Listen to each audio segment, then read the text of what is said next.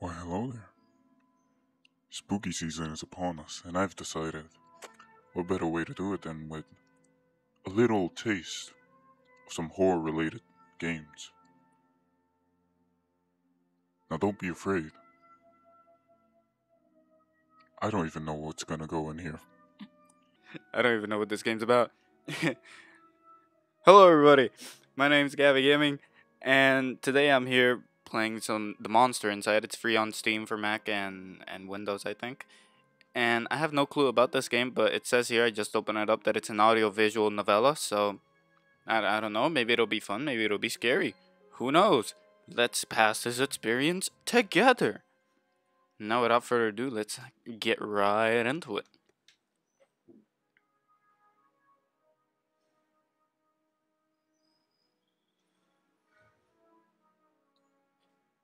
My head pounded, ears still ringing slightly. Some of the worst nightmares I'd had in years left me feeling like I'd been punched in the jaw. But just like any other day, I dragged myself to the office. Ooh. Very cute design. There was a little notice on the floor from Mayor Vanetti's office. Permits out of date. They didn't like me much, and we were trying to drown in paperwork. Why did I speak like this? It was a slow month, weeks since I had any real case to work on, so I passed the time pacing the office, smoking and staring at the mirror in the corner, safely covered with an old bed of sheets. Can I click on this? Does this do anything? No? No? Okay. No, it does not. It does not do anything. I don't dare look at my own reflection. I'm too afraid of what I might see, afraid someday I might have to face what I really am.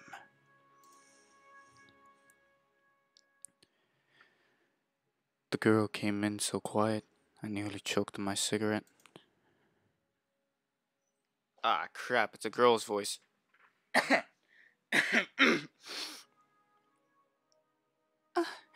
Mister, please, you gotta help me, mister. Alright. Calm down, sit down, talk slow. Yeah, what can I help you with? You're here with knocking first. I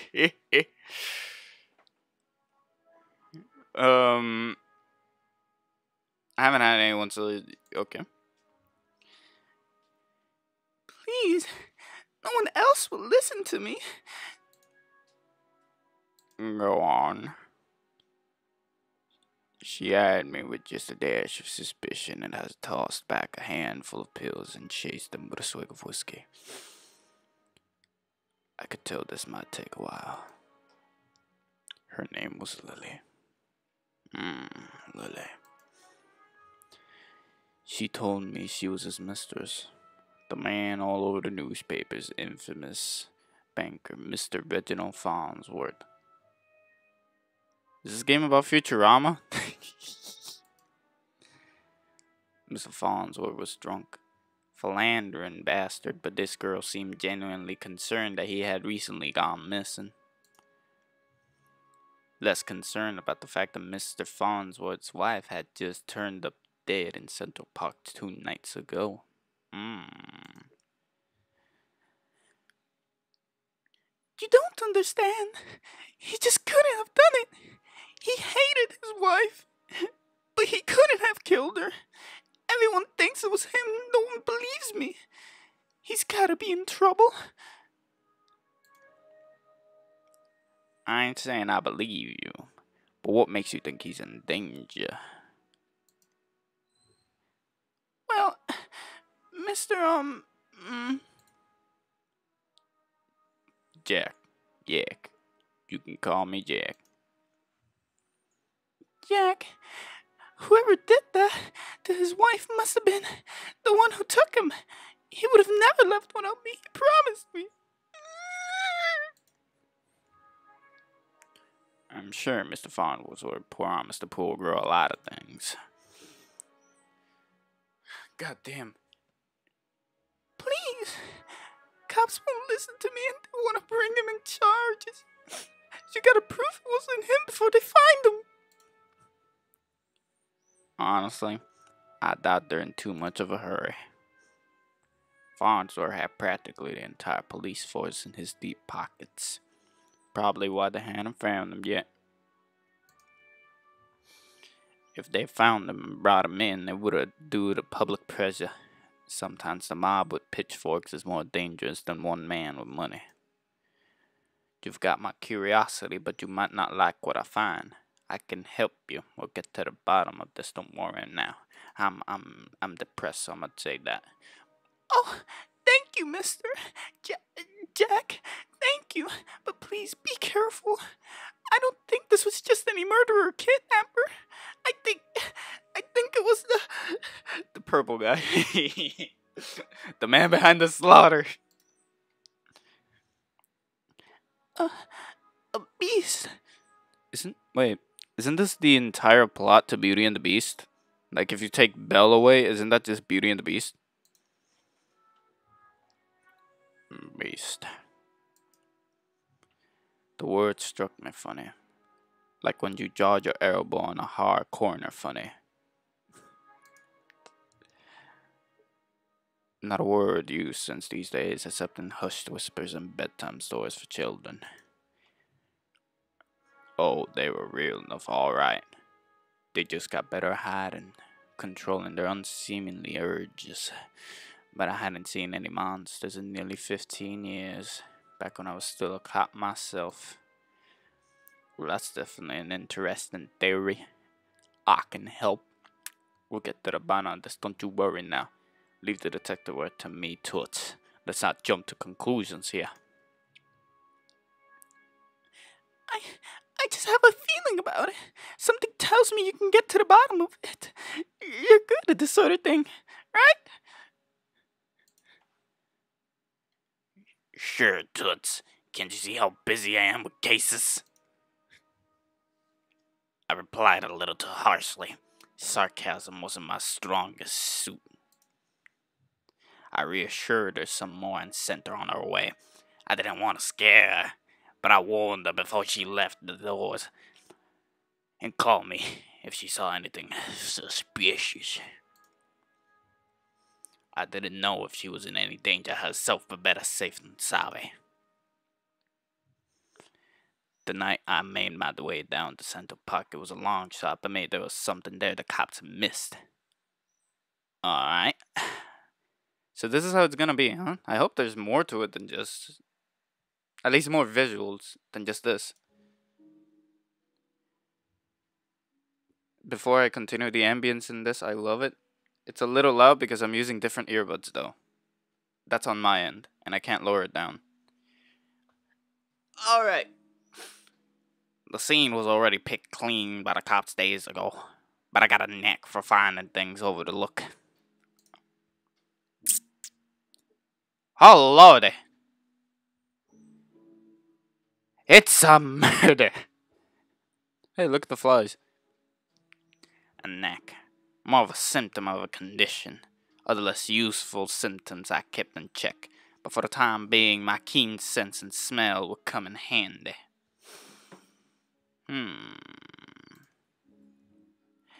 It was faint, but I could smell it before I even approached the police line. And it's here. It's here. I can tell it's here. They put some type of head or finger in here. I can tell it. There's flies here. The scent was less of a thing, more of an emotion.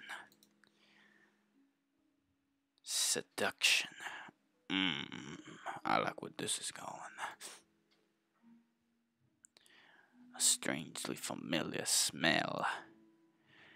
I expected the sense of trepidation or maybe outright fear, but Mrs. Farnsworth seemed to have been at the height of pleasure when she left this world. Well, at least she went out in a blaze of glory. Brought new meaning to a crime of passion. Pushing the thought from my mind, it was time to get down to business. Investigate the scene. Click. Click this. Click that. Oh, okay. Muddy footprints everywhere.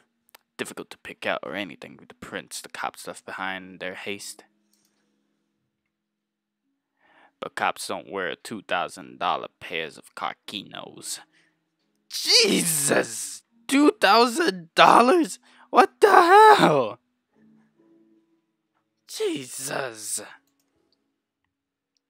It looked like Mr. Farnsworth was there that night.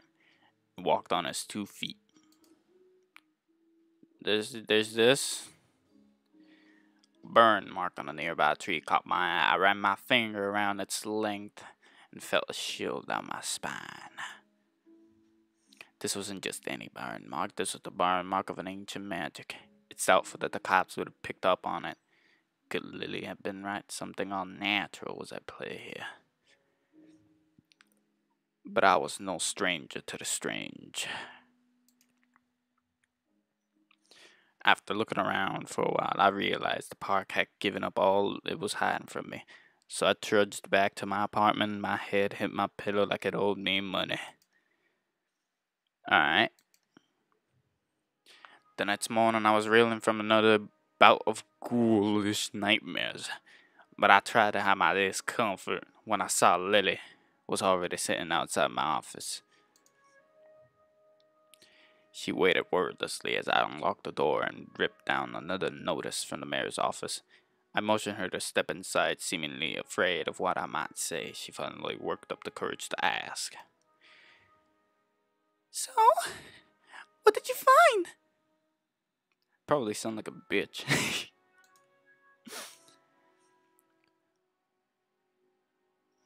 Well, I've got good news and bad news. Well, I got some good news.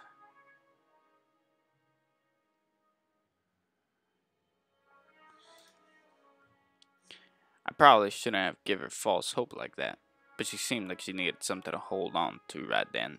She didn't need to know about the mark on the tree. How'd you know that? Where is he?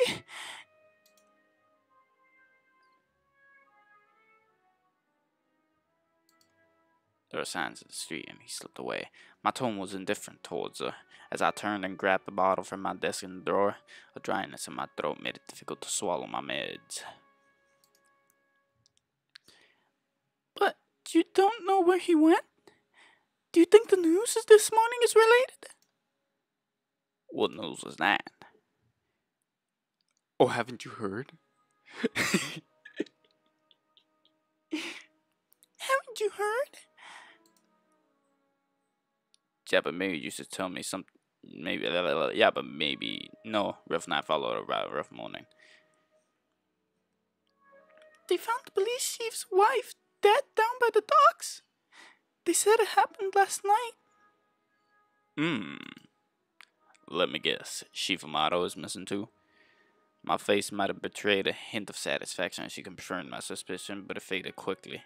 Amato was a shit cop and a shit chief. He was half the reason I left the force, but now his wife was dead and I had more questions than I did the day before. The gears in my head started to spin, which wasn't helped by the splitting pain in my temples. I told Lily I needed time to work and she left slightly dejected, wanted more answers than I could provide. Then after the cops had cleared out the docks, I would have slipped down and see what I uncovered concerning Mr. Amato's ultimately demise.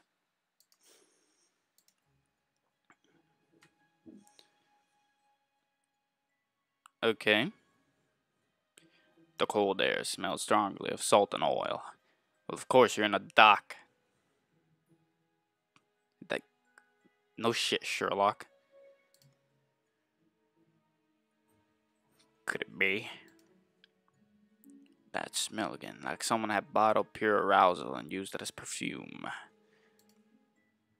It hit me for a long forgotten memory, but the sensual fumes gave me away with a rush of adrenaline. I knew exactly what the scent reminded me of, and that scared me more than not knowing. I looked down at my hands, shaking. The nightmares, the headaches.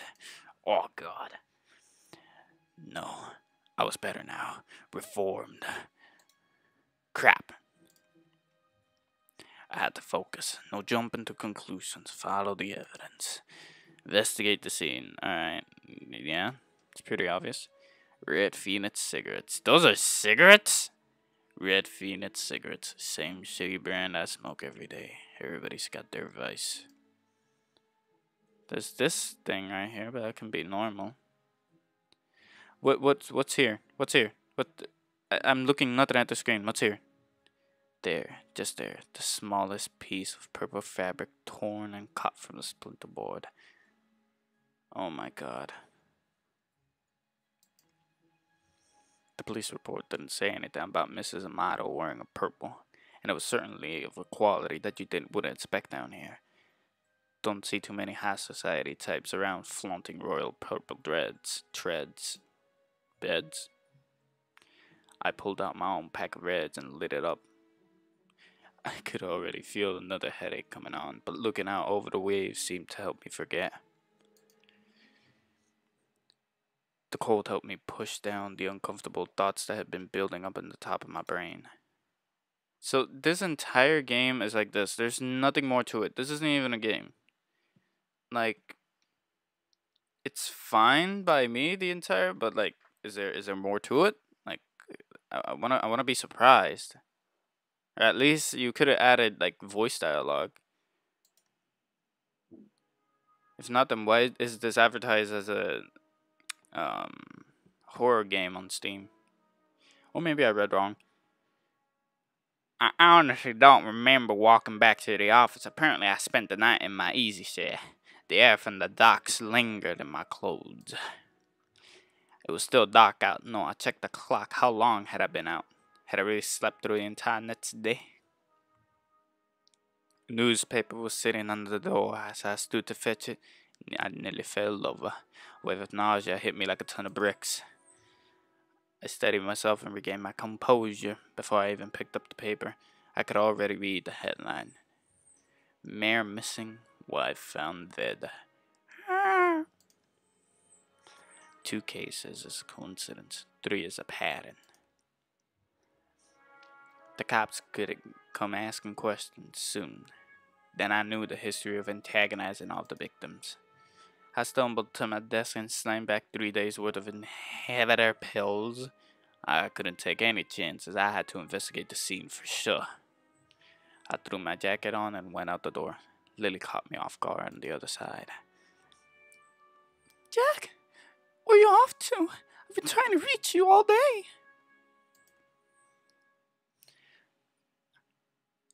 I'm sorry, Lily, but I don't have time to talk. I have to go. Okay, but we need to talk when you get back. Stay safe.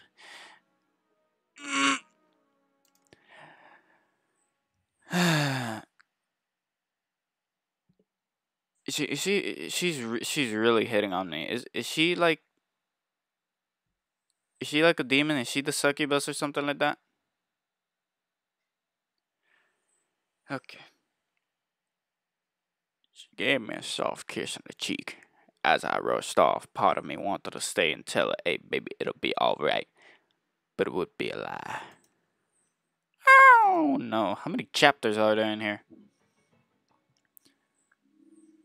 Hey, the alley was just located just behind the high-rise apartments where Mayor Vanetti and his wife lived. I could tell the police were spooked now. The crime scene was even sloppier than the last.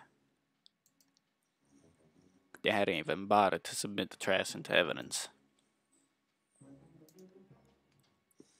Why wouldn't they at least look through the dumpster? It seemed untouched. No one wants to do the dirty work.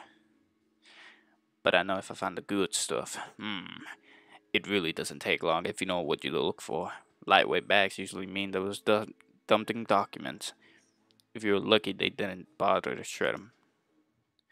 Jackpot. Shell companies, shady stock trades, bribes. I knew Mayor Vanetti was crooked, but this was unbelievable. And there was more. Letters between Mayor Vanetti and Chief Amato talking about me. How they were trying to get me shut down. They didn't like me snooping around the crime scenes all the time. Well, they weren't here to stop me snooping around this one, eh? Huh? They can't stop me now. What's else here? Open door. Vanetti's car. If he's still alive, what would he have left in his car? Didn't make any sense. Honestly, was too motivated to find him, but the stakes are too high, and my bet was edging towards the unthinkable. As I searched around for anything, I assuaged my fears. I caught the scent again. Ah! It overwhelmed my other senses with undulating pleasure. It was intoxicating. A weapon used to weak-willed. A weapon I knew all too well. Thought it had been many years since I had used it. Prostitutes? Is that what you used to use? Was there another like me? Was I being framed? Wait, is he a prostitute? It was impossible. Was it? I was taking my inhibitors out. I was reformed. But the nightmares, the headaches, the memory lapses, I couldn't even trust myself. I started walking back out the alley when something shiny caught my eye. A watch. Not just any watch, though. My watch. How long had it been on my wrist bare? Surely I just dropped it when I first came down the alley. I checked the time just before I left the office, hadn't I? Or I used the wall clock. I couldn't be sure. Oh, no.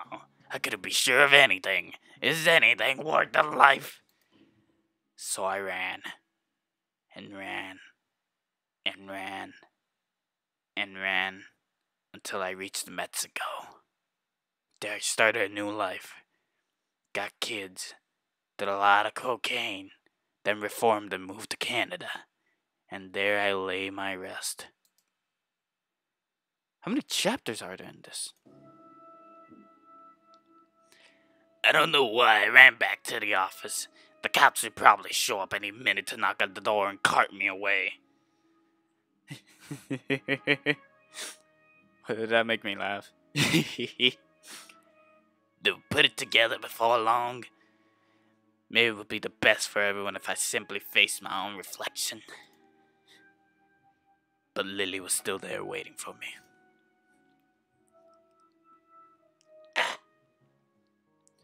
Jack! What's wrong? You look like you've seen a ghost. Where's his voice? Is that a... What the fuck is R&B?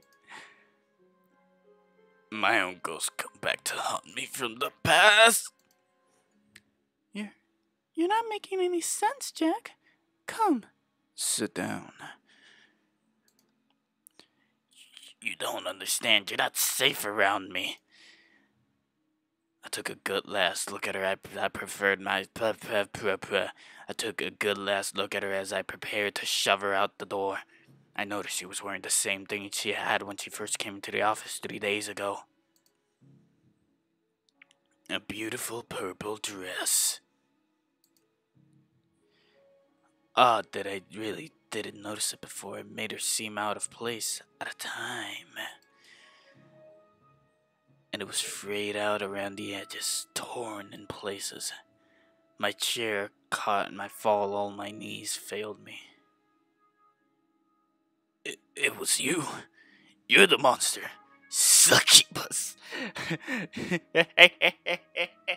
I said it what, like 4 chapters ago that she was a succubus, and that's why she kissed me on the cheek. She's trying to kill me now. Oh, Jack, we are one and the same. You and I, we are both monsters. I'm simply more honest with myself. There's no such thing as reformation. Those pills only make you dull. Beasts like us should never suppress our true natures, as you have, incubus. This feels like Ghostbusters. She's telling me, are you the keymaster? And I'm telling her, are you the gatekeeper? And then we just kind of,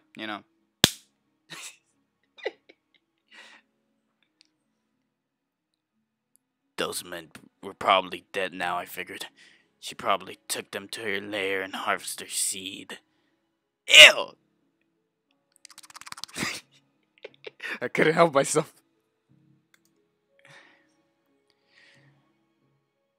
So you've done all this just to wake me up? You could say that. Though it seemed enough just to have you doubt yourself. You believed you were still capable of such horrors, which means deep down, you probably are. You can't escape it. Now I need you to complete the deed.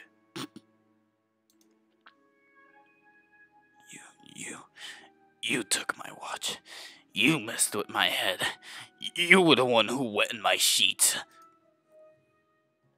Oh, don't act like that. I didn't do you a favor. Those men hated you and wanted you gone. And now they're gone. Shit.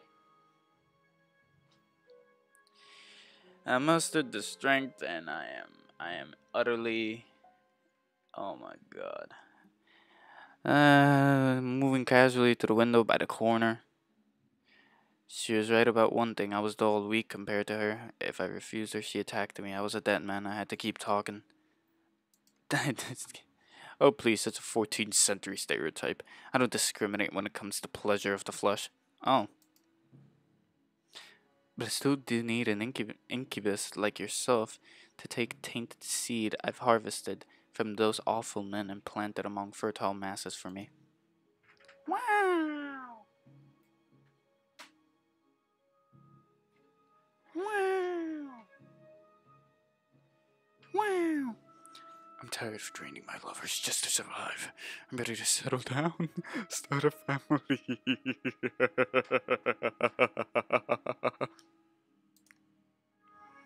That maniacal laughter sounded like the Joker.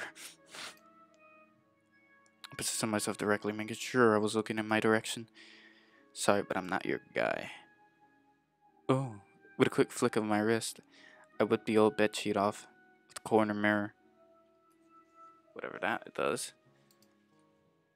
Lily was blinded by her own reflection and sucked into the mirror with a painful, monstrous scream. Trapped.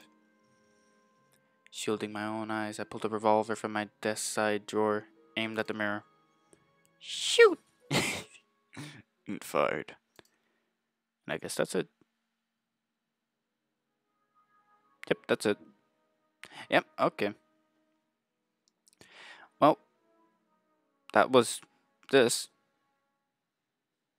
Thanks for watching. No, but for real, That's a Monster Inside is an audiovisual novella. I honestly thought that it would have more, I don't know, spectacles, maybe some animations or something occurring apart from not even seeing the characters or anything.